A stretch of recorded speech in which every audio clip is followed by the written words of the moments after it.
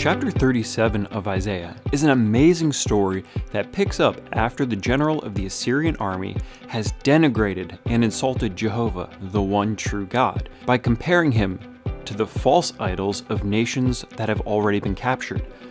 When King Hezekiah hears the words of the Assyrian general, he tore his clothes and covered himself with sackcloth in mourning. But here's where we see King Hezekiah make the right decision. Not just once, but twice in this chapter. Every time King Hezekiah receives word from the Assyrians, he submits it to God and asks God not just to deliver Jerusalem, but also to defend his holy name.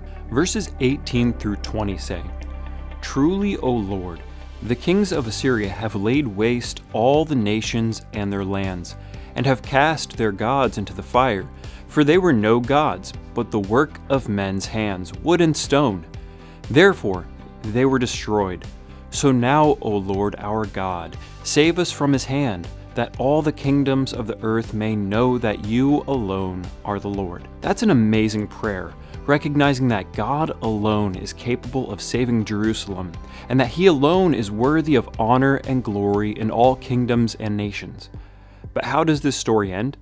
Well, God predicts the downfall of the Assyrian king and then proceeds to send the angel of the Lord, who struck down 185,000 Assyrian soldiers in one night. King Hezekiah started off this story with first trying to rebel against Assyria, then appeasing Assyria with tribute, but ultimately, he has no way of delivering Jerusalem apart from God. Today, let's remind ourselves of two things. First, God hears our prayers for deliverance when we're going through trials. We need to turn to him just like Hezekiah did when he was confronted by the enemy. Second, God will use those times of trial for his glory and our benefit.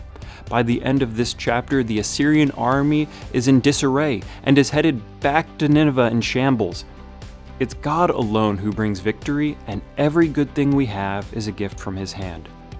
So remember, the God of hosts, the God over angel armies, is always by our side, and that's something we can take comfort in today.